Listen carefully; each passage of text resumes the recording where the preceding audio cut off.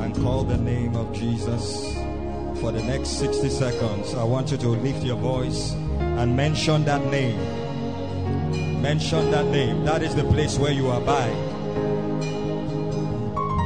That is your sustenance. That is the secret to your deliverance. That is the name that lifts you out of misery into His presence. In the next 60 seconds, can you mention that name? All over this room, can you mutter that name? Can you mention it with faith? Can you mention it with faith, with strength?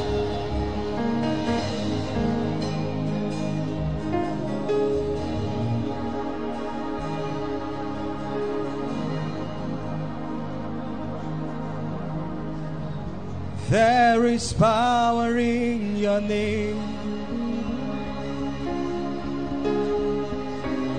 Miracles happen in your name.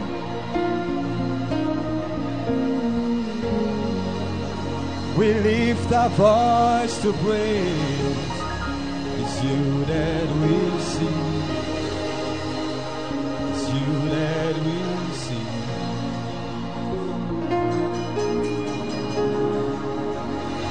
As we lift our voice to praise, it's you that we see. It's you that we see. The name of the Lord is a strong tower. The righteous runs into it and they are safe. His name is our address. His name is more than just a word. That's where we reside. And Lord, we thank you. We thank you tonight for your presence. We thank you for what you will do in this place. We give you glory. In Jesus' name. Can we just, is it okay for us to pray before we sit down? Just in the next 2 minutes, if you can, I want you to lift your voice. Let's just pray in the Spirit for 2 minutes. Just open your mouth and pray in the Spirit for 2 minutes. Build up your holy faith. Build up your most holy faith. Let faith be built from your inside. Lift your voice and just pray.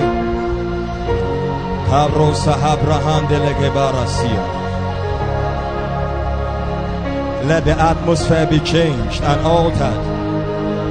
As you pray, let there be a shift in the spirit. As you pray, let faith rise from your spirit. Let divine energy be released from your inside.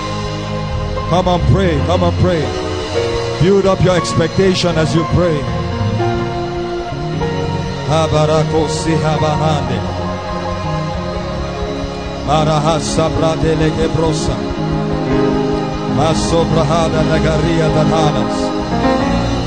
Come on, stir up your spirit, man.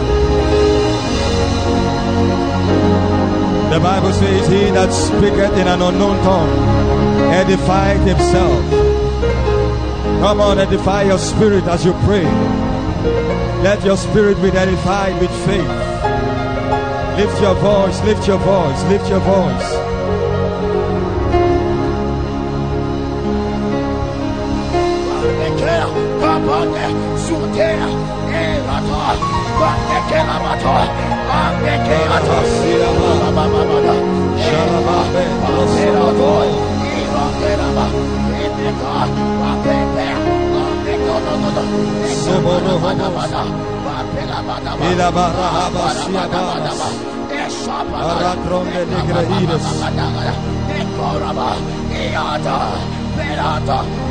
Visit us tonight.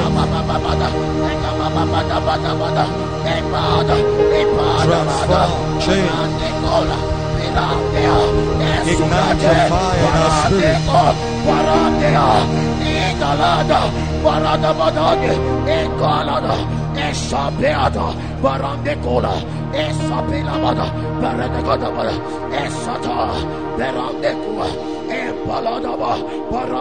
Do something new in my life. Something new today in my life. Something new in my life.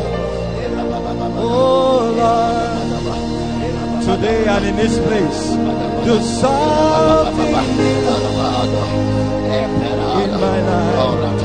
Something new in my life.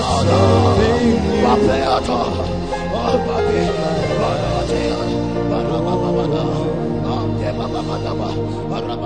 life. Do something new in my life. Something new here today. Something new in my life. Oh Lord, His presence is here. Do something new in this place. Something new here today. Something new in this place. Hallelujah. Father, tonight I pray in your presence that you'll visit every one of us. I pray that there will be transformation by the power of your word, by the ministry of your spirit. I pray that you will ignite a fire in us. I pray that there will be activations in this place. Lift your hands. I pray that there will be activations in this place. Let a fresh anointing come upon somebody. Let somebody's destiny experience a shift from glory to glory. Do miracles, bring healing, bring restoration, set us at liberty, cause that your name be glorified. In Jesus' great name. Shout a bigger amen. Shout a better and a bigger amen. Please take your seat. God bless you. I welcome every one of us to Pneumatech on ground, every one of us here, and those who are streaming live online from different parts of this nation and beyond. God bless you. I trust that tonight will be another experience in His presence. In Jesus' great name. Something new in our lives. Oh Lord, when I come into your presence, I'm so happy. When I come into your presence, I'm so glad. This is why. For in your presence, there's the anointing. Your spirit moves around me. In your presence, anointing breaks through. Let's take it up from the top. When I come into your presence, when I come into your presence, I'm so happy. Sing it if you believe it. When I come into your presence, I'm so glad. And this is the very reason. In your presence, the Spirit moves around. Spirit moves around.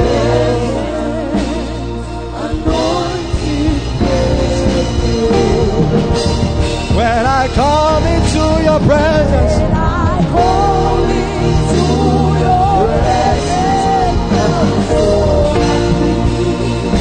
I'm so happy when I come into your presence. I'm so glad, 'cause I know in your presence, in your presence, and I feel your spirit move and move. Oh, your presence, anointing,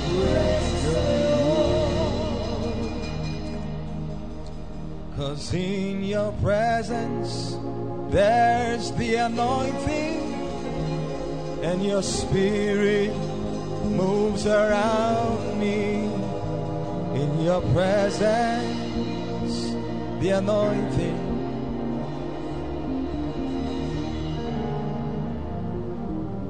'Cause in your presence, there's the anointing, and your spirit moves around. Like I feel it right now.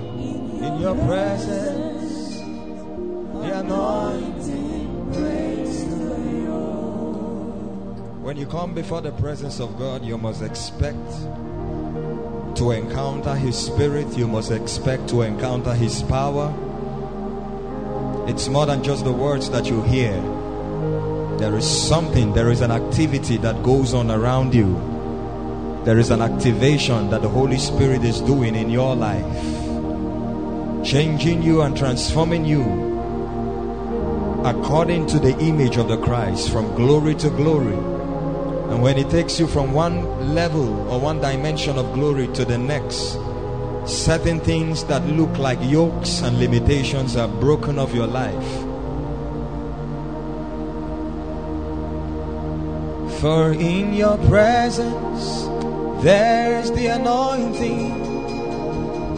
Your spirit moves around me. In your presence, the anointing breaks the yoke. Sing it one more time with faith in your spirit.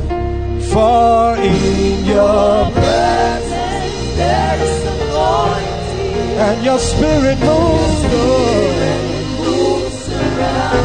Say in your presence, anointing. Come on, do it one more time. In your presence, there is anointing. Yeah.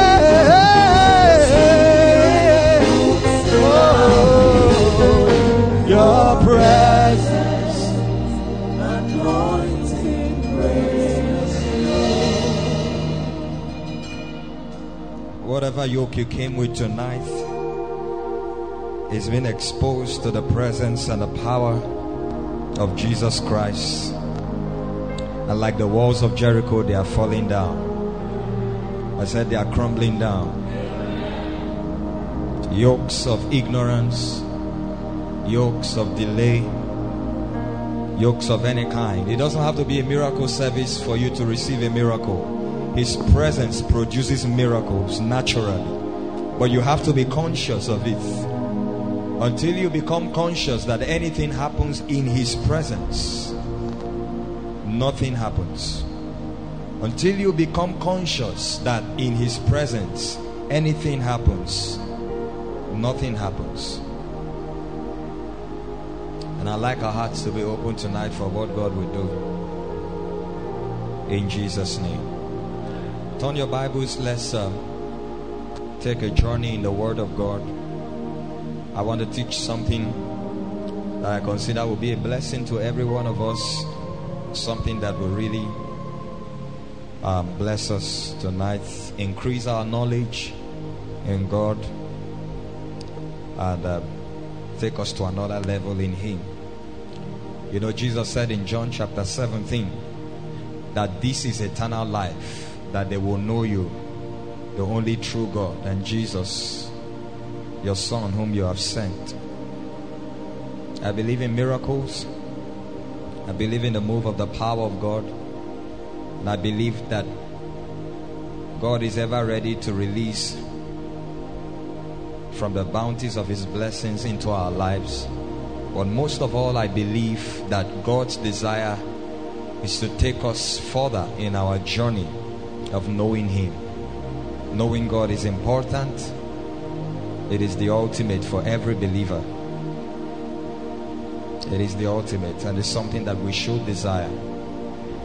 Tonight, I just pray that this teaching will increase us in our knowledge of God and will give your destiny, your walk with God, and your life a meaning in Jesus' name. Amen. Can you just reduce it a little so that we can teach? 1 Corinthians chapter 2 verse 14 to 15. I want to teach on what I titled tonight, the spiritual man. And this is very fundamental. This is foundational to our faith.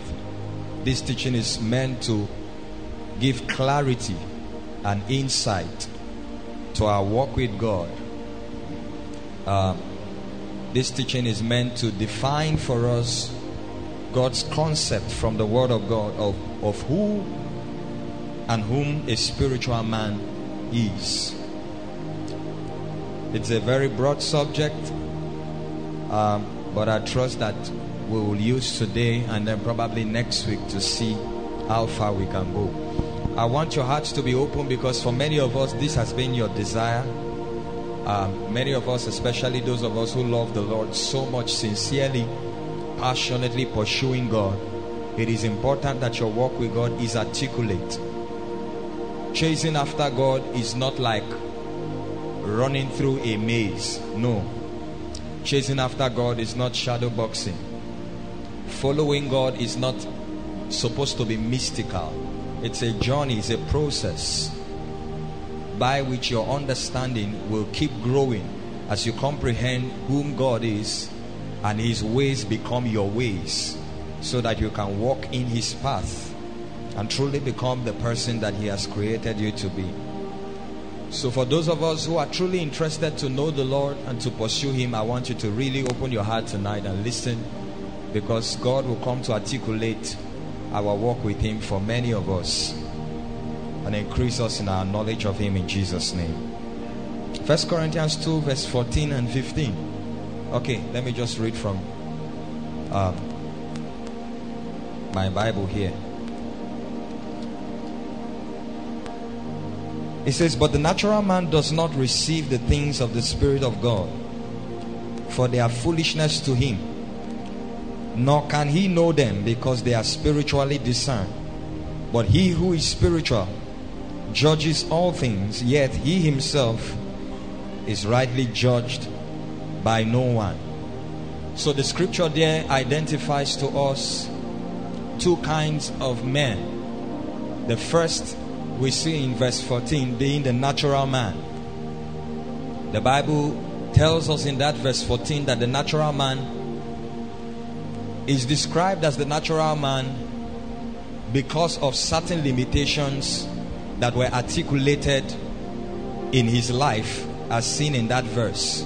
The Bible says that the natural man cannot understand spiritual things because they are foolishness to him. So the natural man lives in a plane that is different from God's plane. He sees things from a different perspective. It is not within his nature to understand what it means to be spiritual or to understand what spiritual things are. The Bible says they are indeed foolishness to him. That means what a natural man calls foolishness may just be wisdom in God's sight. So he lives at an opposite end from God's perspective as far as life is concerned. And the Bible says he cannot even know these things. If the Bible had said the natural man cannot understand spiritual things and stopped there, that would have been fair enough, because understanding means to comprehend. But the Bible says not only can he not understand, but he cannot know.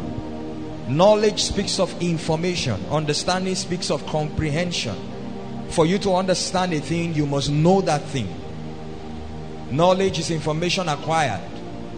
It is possible to acquire informations that you don't understand. For instance, it is possible to have an Android device that you don't understand how to operate, but you know it's an Android device. You know information about that device, but you don't understand the synergy between this information for it to produce results for you. The Bible says that the natural man cannot understand spiritual things, and he cannot know them. Meaning that spiritual knowledge are informations that cannot be received by a natural man. He said because they are spiritually what? Discerned. But verse 15 says a spiritual man, or he that is spiritual, is the one that judges. The word judge there is the word discern. It's also the word to understand. That the spiritual man is a spiritual man because he can understand spiritual things. He can comprehend things that are beyond the physical dimension. It says, but he himself, another mystery, cannot be understood by men. So a spiritual man or a natural man cannot understand spiritual things. But a spiritual man can understand spiritual things, but he himself cannot be understood by men. That means that there is a relationship between the information and the knowledge that a spiritual man understands, that interacts with his life in such a way that his life becomes mysterious, like the things that he has understood, and therefore he cannot be understood by a natural man. So these are two kinds of men as we see there, the natural man and the spiritual man. And today we want to talk about who the spiritual man is. But before we talk about the spiritual man, we need to first of all understand who or what man is. Before we understand what a spiritual man is, we must understand what man is first. John chapter 3. Let's just do a little introduction. John chapter 3 from verse 3. Nicodemus, you know the story, came to see Jesus by night. Nicodemus was a ruler of the Jews. For you to be called a ruler of the Jews, you had to be a Pharisee. You had to be schooled in the 5 books of Moses. You had to know and understand the law and the prophets. That qualifies you to be a teacher.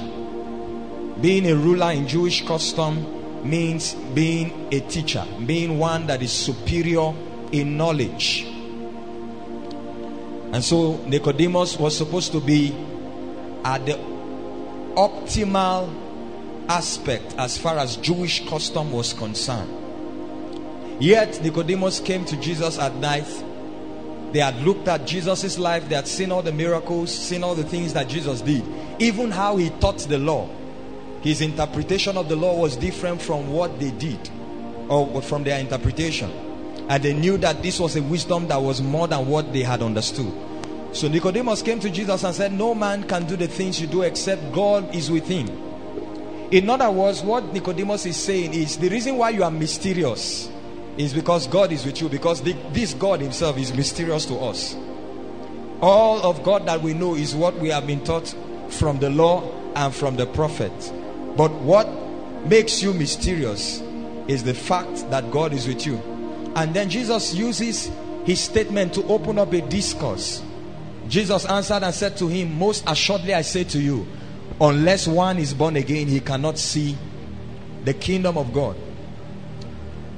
So Nicodemus said, no one can do the things you do except God be with him.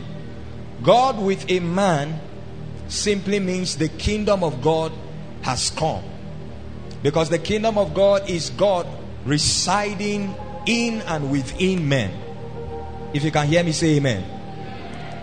If you can hear me, say amen. That means not everybody can hear me. So let me talk to those that can hear me. If you can hear me, say amen. Amen. Don't get lost though. We are just starting. Just pay attention. So what Nicodemus said, unknown to Nicodemus, what he explained is what we call the kingdom of God. God residing in and amongst men. So Jesus decided to take it up from where he stopped. Jesus said, since you have brought about the concept of the kingdom, which I came to preach, let's go from there. He said, except a man is born again, he cannot see the kingdom of God. Meaning he cannot perceive the kingdom of God from his natural senses. Go on from verse 4. Now, Nicodemus said to him, how can a man be born when he is old? Can he enter a second time into his mother's womb and be born? Next verse, we are reading down to verse 8. Quickly. And Jesus answered, most assuredly I say to you, unless one is born of water and the Spirit, he cannot enter the kingdom of God. That which is born of the flesh is flesh, and that which is born of the Spirit is spirit. Do not marvel that I said to you, you must be born again. For the wind blows where it wishes, and you hear the sound of it, but cannot tell where it comes from and where it goes. So is everyone who is born of the Spirit. So Jesus was trying to explain the concept of the kingdom that Nicodemus brought before him. Jesus said it's not possible for a man to see, in other words, to perceive the kingdom of God except he is born again.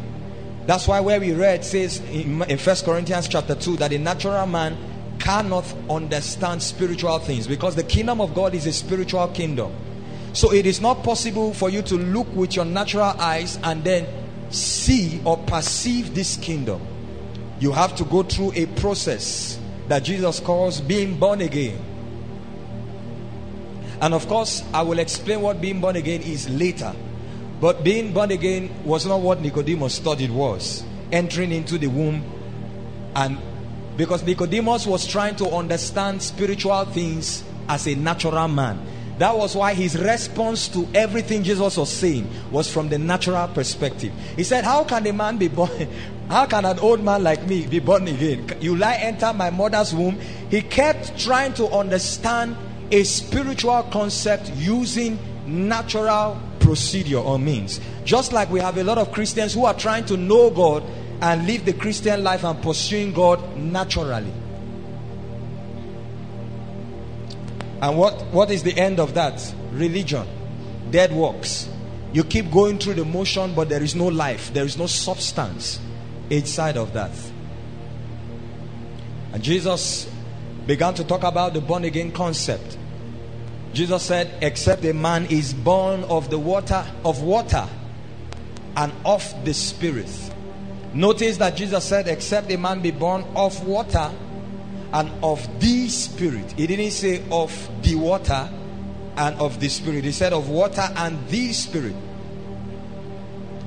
To be born of water speaks of natural conception. Amen. To be born of water speaks of natural conception. I know many of you, your understanding of this scripture will change. If you read this scripture from other translations, especially if you dig it out from the original concept, what Jesus was explaining in verse 5 there was two kinds of birth. Give us that verse 5 again. Jesus said, except a man be born of water and of the Spirit. To be born of water is to be born naturally as a man. The reason is because when a child is in the womb in form of a fetus or an embryo, the environment of that womb is surrounded by what? Water. That water is called amniotic fluid. Now Jesus said for a man to experience the translation into the Spirit or into the kingdom of God, he must first be born of water naturally. Then he can now translate into being born of the Spirit. He said it is only then that he can now enter. So Jesus has gone from perceiving to interaction. The first time he said, except a man be born again, he cannot see, he cannot perceive the kingdom of God. Now Jesus says, except a man who is born of water, who is born naturally, and then experiences the new birth, which is by the Spirit of God, except that happens to a man, he cannot interact or participate. That is what it means to enter the kingdom of God. If you can hear me, say amen. Then Jesus went further. The next verse, he said, that which is born of the flesh is that? Is flesh. That's the reason why I said that the last verse where we just read was explaining your natural birth as a human being and then your spiritual birth. The next verse, which is in context, just explains what I just said to you. It says that which, no, where are you? Go back to verse 6. It says that which is born of the flesh is flesh. So as a man, Your mother gave birth to you naturally as a natural man. That which is born of the flesh is what? Flesh. Carrying the image of flesh. Because you were born naturally like a man. And then the Bible says that which is born of the spirit is spirit. That is the reason why I explained the last verse to mean that it was talking about the two kinds of birth. Natural birth and spiritual birth. So that which is born of flesh is flesh, and that which is born of the spirit is spirit. And then in verse 8 Jesus said something very profound, still talking about the concept of the new birth, which is the foundation of the spiritual man. Because for you to live, you must be born. So for you to have a spiritual man, he must first experience that new birth. Jesus said the wind blows where it lists. You can tell the sound, but you cannot tell where it's coming from or where it's going. So is everyone that is born, right, of the spirit. Let me explain what he means here. The wind is blowing. You know that. That's a knowledge you have. But you don't understand how it blows, where it is coming from or where it's going to. Remember the first scripture we read, that a natural man cannot understand spiritual things. So you have a knowledge of the fact that the wind is blowing, but you cannot understand that knowledge. The Bible says, so is everyone that is born of the spirit. You can only know that this man carries something different in him that differentiates him from a natural man. But you cannot understand what makes him different as a spiritual man. If you are here, say amen. Can we pray for 1 minute? Because it looks like many people are not understanding this. Can you just pray in the spirit for 1 minute? Say, Lord, open my understanding. Please pray. Because this is just, I'm just trying to lay a foundation. But our understanding needs to be open to this concept. Herein lies the wisdom. Herein lies the ability that makes you to function truly as a man that is born by the Spirit.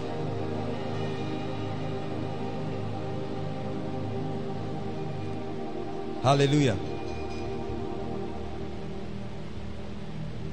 So I said, before we understand who a spiritual man is, we must understand what man is. Many of us understand that man is a spirit that has a soul and lives in a body. Is that not so? Talk to me. Is that not so? Okay, let's turn it to miracle service. It's all right. Let's turn it to miracle service. Huh? And we can know the anointing is still here. It's with the same anointing we are teaching, the same anointing that we do the works. So many of us, especially from, maybe Sunday school class, or you have read a book or so, and then we have come with this concept that man is a spirit that has a soul and lives in a body. But that is not true. Well, you must understand that revelation is progressive. Amen. So the information you had received earlier before now, which is this, when you put it side by side with the current revelation position of the Spirit, you will discover that there are deeper truths than that. Man is not a spirit that has a soul and lives in a body. That's not man.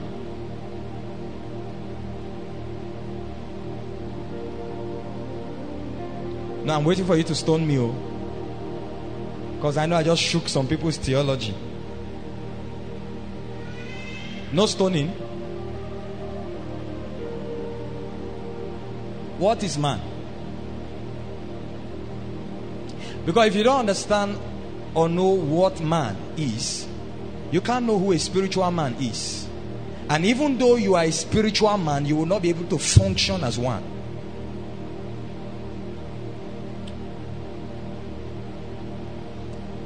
Contrary to other beings that exist, for instance, God, we know God is spirit.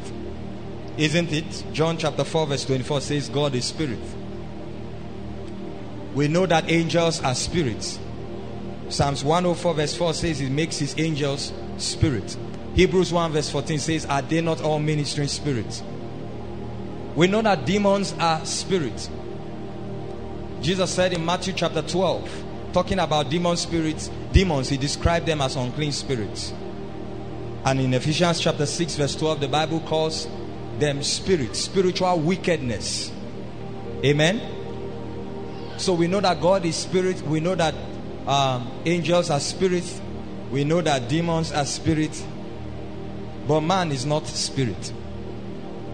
Man is a complex creature. In fact, based on nature, based on the nature and the composition of all the beings in the universe, man is the most complex creature. Based on nature and composition, man is more complex than God.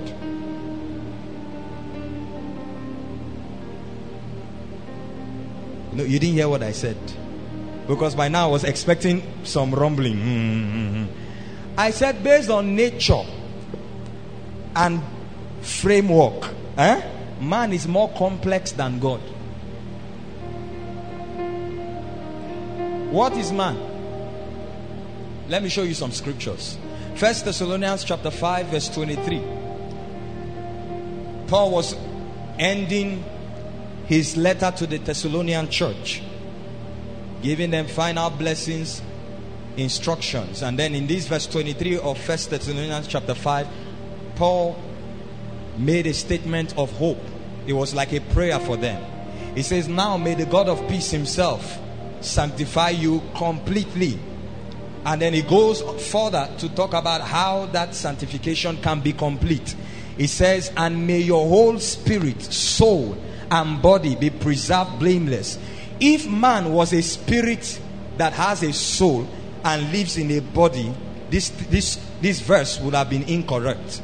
It would have been written like this: I pray that you are sanctified with your soul and your spirit. Because it would have agreed with the fact that man was a spirit that lives in a body. But Paul said, I pray that your whole spirit, soul and body. That means man is these three. Man is not one of them. Man is not spirit living in a body. You know, many people have that concept. Say, it's just my body, it's just If it was not you, Paul will not make this prayer that your body should be preserved. And it should not just be preserved alone, but there is a state in which it should be preserved blameless till the coming of God. Why would God want to preserve your body till the coming of the Lord if your body is not you?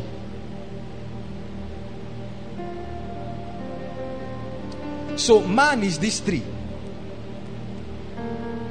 spirit, soul, body. Next scripture, Job chapter 32 verse 8.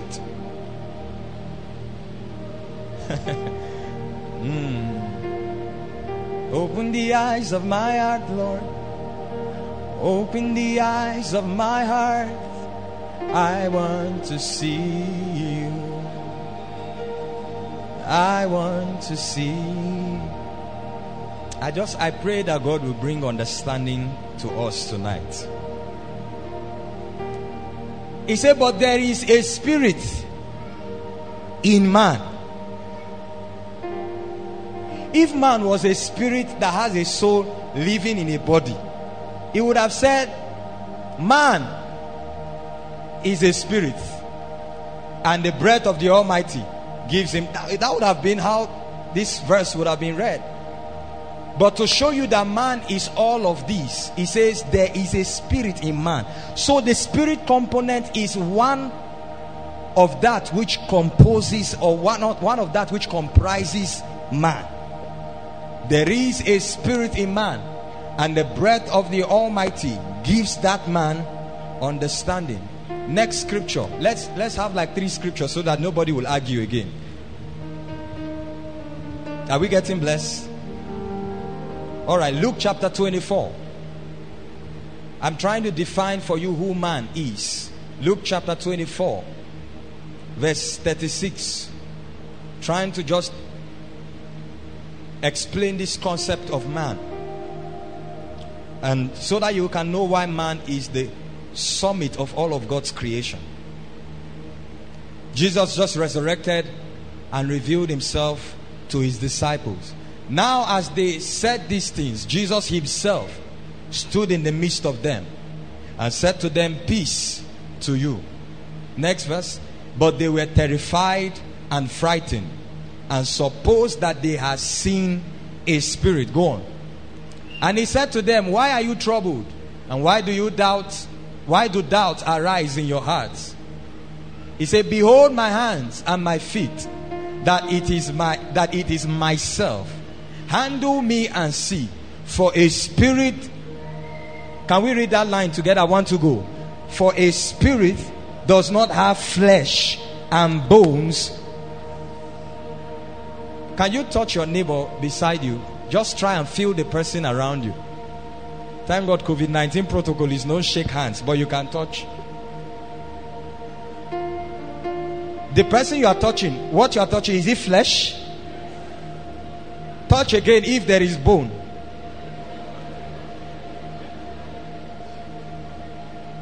Is there bone? So there is flesh and what? Jesus. This is the word of Jesus himself. If you will argue anything, you won't argue what Jesus said. Jesus said a spirit does not have flesh and bone, which is body. That means that man is not a spirit. Man is spirit. Man is soul. Man is body. To understand this, let's go back to Genesis. Genesis chapter 1. Let's try to just make a review of the creation of man. You will appreciate why I'm doing all these things when we start talking about who the spiritual man is. Let's look at the creation of man. How was man created? First of all, in Genesis chapter 1 verse 26, the Bible says, and God said, let us make man in our image and what? After our likeness. So the creation of man was supposed to follow 2 to 3 stages. It says, let us make man in our image and also after our likeness, and let them have dominion. So man was supposed to be created in the image of God, after the likeness of God, and have what? Dominion. And let's examine Genesis chapter 1 and 2 and see if this concept was completed. So the Bible says in verse 27 of Genesis chapter 1, and God made man in his image. Did he put after his likeness there? Is there likeness in that verse 27? Talk to me now. Is there likeness there? He said, male and female created he them. Verse 28, and God blessed them and said, be fruitful, multiply, you know all of that, and have dominion. So the man that was created in chapter 1 of Genesis was the man that God gave dominion to. Notice he used the word created. Genesis chapter 2, the Bible tells us in verse 7, and the Lord God formed man from the dust of the ground. He didn't use the word create again, he used the word form. This is another stage of the creation of man. And he breathed into the nostrils of man the breath of life, and man became a living soul. Now many people read that verse and think that that was when the Holy Spirit entered into man. No. The Bible said God breathed into his nostrils the breath of life. The Bible didn't say God put the Holy Spirit in man, because that man that was created in the garden didn't have the Holy Spirit. Pick your stones. How many of us are enjoying the discourse? Just follow me. Notice also that the Bible said, and the Lord God. In chapter 1 it says, and God. In chapter 2, and the Lord God. So chapter 1 was creation of purpose. Chapter 2 was formation of existence. The man in chapter 1 was the design, was the portrait. Did you get my text message? Did you bring it? Bring those things for me. The book I said you design and all of that. Huh? Okay, no problem. I wanted to give an example. She's a fashion designer. I wanted to give an example, using some of her wares so that you can understand. Let me give you an example. If a tailor wants to sew a dress, who will I use now? Let me use somebody. Okay, David, come. Okay, come. Give me another mic. I want you to explain something. Come stand here. Quickly, please. Give me another mic. Stand and face them. So, she's a fashion designer. Please, look at this example. She sews and makes clothes. She makes and sews clothes. That's the reason why a fashion designer is different from a tailor. There are many tailors calling themselves fashion designers. It's not true. A tailor just sews. The concept is given to the tailor and the tailor sews. But a fashion designer is one who invents a fashion trend for the tailors to imitate and create clothes with it. So this is a cloth, for example. Alright? And if you were to sew this cloth without seeing an example of it before, what are you going to do? In 1 minute, just tell us, what will you do? Without seeing the example, yes. It first comes as like an imagination. Yes. It first comes as an imagination, like a flash. So I just see it, and I see the person wearing, and I see how it looks, and then I put down a sketch before I cut whatever fabric. Okay, see, she said she sees an imagination of it first. The word imagination is from the word what? Image. And in chapter 1 of Genesis, the Bible says, let us make man in. So the first thing, hold on. The first thing is she sees the man wearing the clothes that is already made, finished. Then the next thing she does is to do what? To draw a sketch, create a portrait that looks exactly like what she has imagined. Likeness. Image, likeness. Then after that, she goes to begin to. So now, the concept of imagining the dress first and then sketching it, does it take you as much time doing that as it takes to actually sewing the dress? Imagining and putting down takes much time than sewing the dress. Okay, imagining it and putting it down. Yes. Takes you more time than sewing. Okay, which one is more rigorous? Let's leave the imagination part. Let's look at the likeness now. You create the sketch and then sewing. Sewing the dress is more rigorous. Thank you. Please clap for them. You can sit down, both of you. So Genesis chapter 1, God created. That was where the concept was invented first. Then in chapter 2, God decided to bring about a sketch, a likeness. That's the reason why the person in the Godhead that took over creation of man in chapter 2 was called the Lord God. The Lord God, of course, was speaking of Jesus in his pre-incarnate form. That's why the Bible says in the New Testament that he is the image of the invisible God. It says by him and through him all things exist. So what God did was this imagination that I have fabricated, I need to create a portrait first so that I can see how it will look like. And then the Lord God, which was Jesus in his pre-incarnate form, was the one who came and formed man, because the purpose was that man will have dominion where? On earth. That's the reason why he decided in the formation of that man, which was when process came into play, he took out of the material of the ground, because he had already said that this man must have dominion where? Not in the spirit, but on earth. So he took out of the material of the habitation and formed man, so that man can legally and legitimately interact with this realm, because this is the realm where man will have dominion.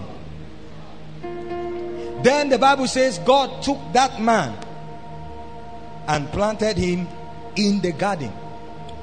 That means that the creation of man was not complete in Genesis.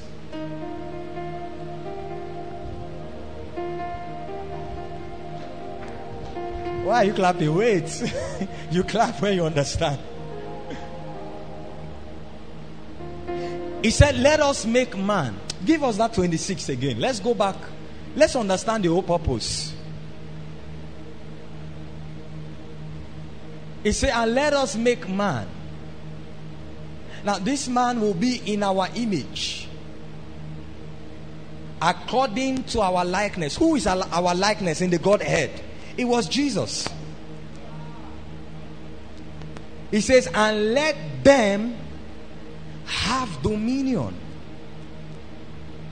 Now the reason why I say that the creation of man, the concept was not complete, I believe that the concept was not completed in Genesis, is because man, if man was created in the image of God and in the likeness of God, man would have been carrying God in him.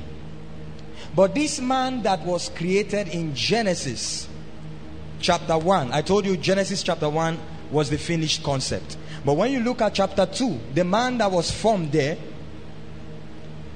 didn't have the complete concept of chapter 1 in him.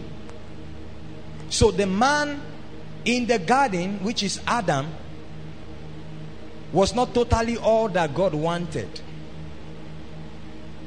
That man was not carrying the Spirit of God. That man only had the breath of life in him that made him a living soul. Soul. You see the concept of soul and body, which was formed. But the spiritual dimension of this man, nothing was said about it in Genesis. I believe that God probably had it in mind to complete the creation of this man, which was going to be putting his spirit to inhabit man, so that man can completely be in his image and after his likeness.